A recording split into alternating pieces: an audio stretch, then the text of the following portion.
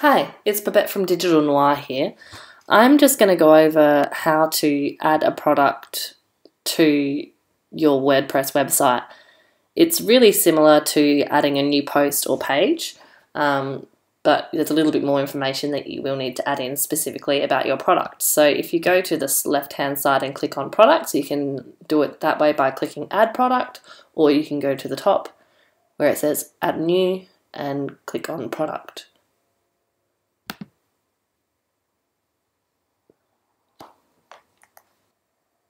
As you can see, the add new product page looks pretty much like the add new post page.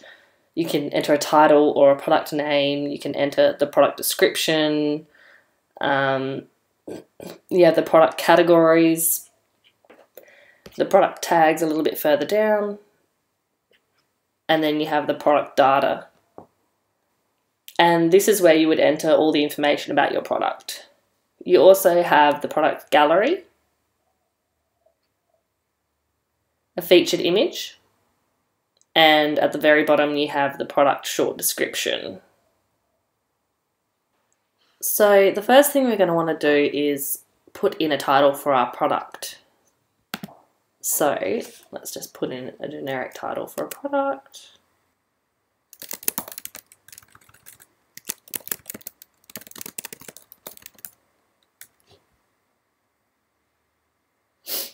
Then we might want to put in a short description about the hooded jumper.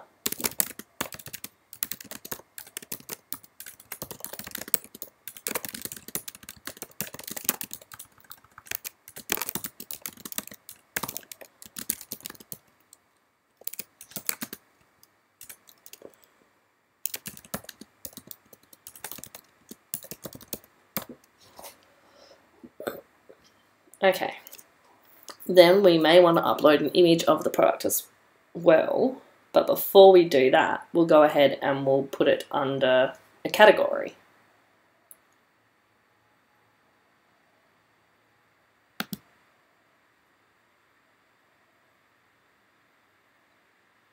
We can even add in a new category and then make it sit underneath another category as a parent. All you do is add in the jumper and then put it under jackets and then add new category. It's also handy to add in product tags. So if we were to say hoodie, jumper, grey, keep them relatively succinct and to the point, and that way it'll be easier for people to find the product. Then we can move on to putting in the pictures. If we only have one image, you're probably best off just setting a featured image. You do need to set a featured image for each one, but if you want to add in more, you can always add more to the product gallery. So let's put in our featured image.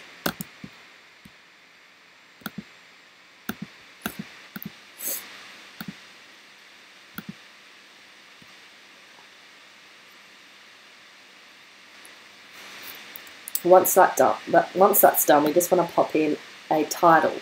It will default to being the name of the image that you have uploaded. So if you have an image that is a code or a number, you're most likely going to want to change that to be a little bit more descriptive. Grey hoodie is fine for now. If you want to add in a caption, that's probably not necessary for uploading a product image, as that actually adds a caption to the image. But you will want to add in some alternative text. Alternative text is handy because it means that the Google bots that do the searching through the internet will see the picture as words and then read the words for the search. So if you have a vague alternative text, it's not going to be able to find it. So let's go grey hoodie for the alternative text.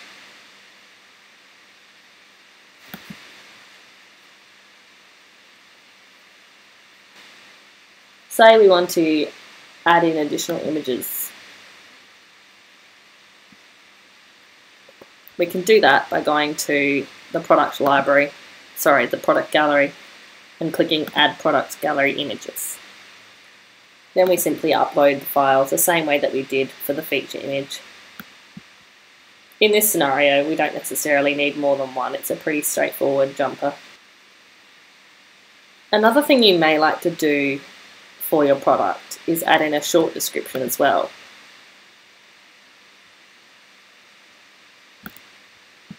In this scenario, we'll just use the same description because it's a relatively short one anyhow.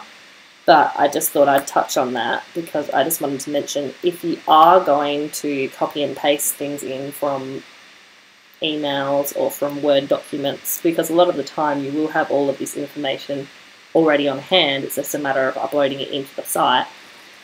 You don't want to just paste it straight in from those programs. You want to first paste them into something like a text editor, like text editor on a Mac, or Notepad on a Windows computer.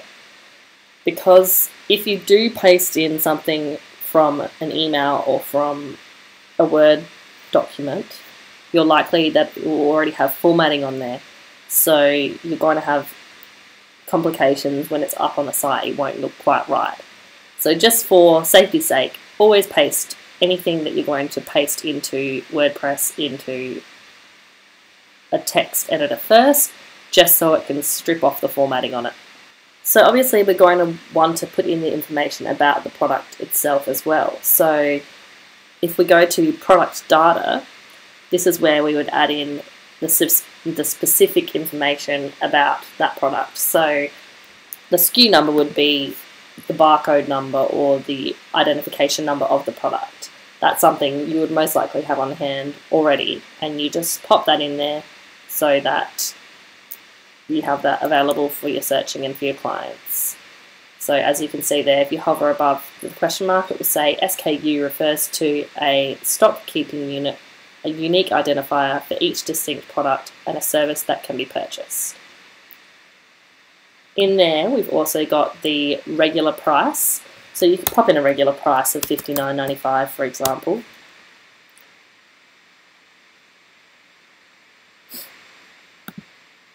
And then we may want to have a sale price of $49.95. The good thing about this is that you can actually schedule the sale. So you may want the scheduled sale to run from the 31st of March until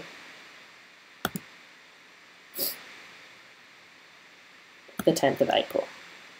And then that will run from within those specific dates, which saves you from having to remember to go in and pop on a sale every now and again. You can actually schedule it in advance once you're already in there. Let's have a little bit of a deeper look into the product data section. There's some things you may not actually ever need to use in the product data section. For example, you may not be selling a service, so therefore you won't need the virtual tick box. You may not be providing your product to be downloadable, so therefore you don't need the downloadable box. You may actually just be selling physical items. But if you're not selling physical items and you are selling a service, tick this one and the shipping options will disappear. And downloadable as well will give you different options, and it will ask you to add in the files, the product type, the download expiry, and how many limits they have for downloading. The tab underneath General, Inventory, gives you the ability to manage the stock for the individual item. I think this is a really easy way to manage your stock. So you can actually tick Enable Stock Management at the product level, where you can manually type in how many you have in stock. You also have other options where you'll be able to allow customers to do back orders. This is something that's really up to you as the shop manager. You can allow a customer to do a back order, but you may want to notify them that it is a back order and that they are not currently in stock, which is probably a good idea. Or you can just allow back orders. It depends on how often you're going to receive the stock in and how long the customer is going to be waiting for the stock to arrive. You've also got the manual in stock, out of stock status there as well.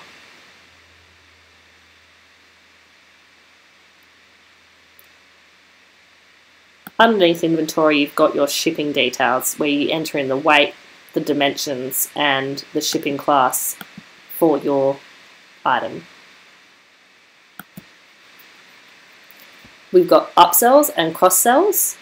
Upsells is something where you may say, okay, well, you may want the standard version of this product, but did you know that this version also comes as a higher version where you can buy it with an additional belt that comes with it? Something like that. Cross-sells, you can say, oh, I see you bought a backpack. Do you want to buy a pencil case to put inside your backpack? That kind of thing. It depends on the type of product that you're selling. Then we have attributes. This comes in handy when we're doing variable products. So a variable product is something that's going to come in a variety. So you could have a grey jumper, or you could have the same jumper in blue and also the same jumper in black. So what we would do then is go, okay, it's a variable product, and we're going to need to add in the different attributes of that product. So what we're going to want to do is add in different attributes. So let's add a new one. Let's name the value of this, let's name this attribute size. And we'll say that the jumper comes in small, medium, and large. When you're putting in the values, just be sure to separate them with this little pipe symbol. And then we'll save that one. If we want to add another one, simply click add, and we might want to add in the different colours that it comes in. So what did we say? We said it might come in grey, blue, and black. We save those attributes. Once we've added in what the values are for our attributes, we want to click Used for Variations on those.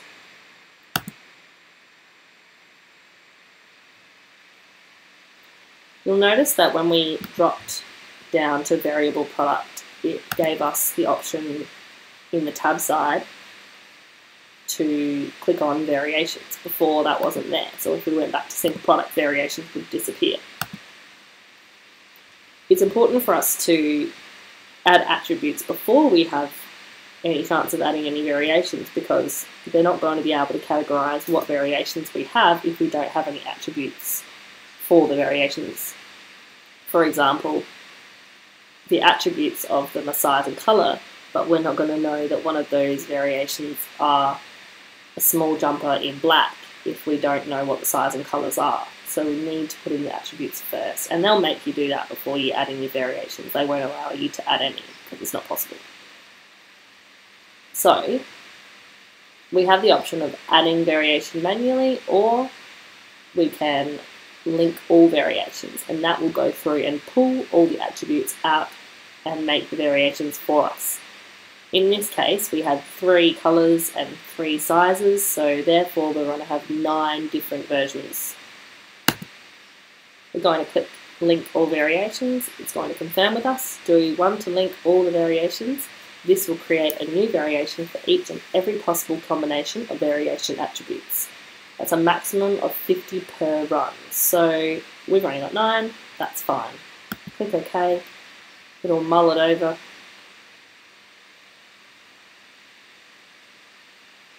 Nine variations have been added. OK.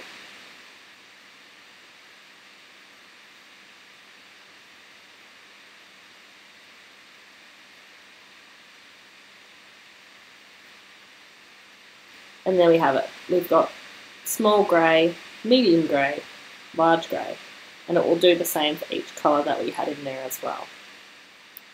Then we can go through and we can put different prices depending on the size, the colour. It may be something where you charge more for a larger one. For example, if you had sheet sets on sale, you may charge more for a king than a small. That's where this comes in really handy. And then you also do the individual stock status for that. You can also put in your shipping details, and if you're doing a downloadable item, you would put in your download limit and download expiry details. There's a lot of information to input here, but all of it makes it easy for your customer to find the products that they want, and it makes it easier for you as the manager of the shop to manage your products and your customers.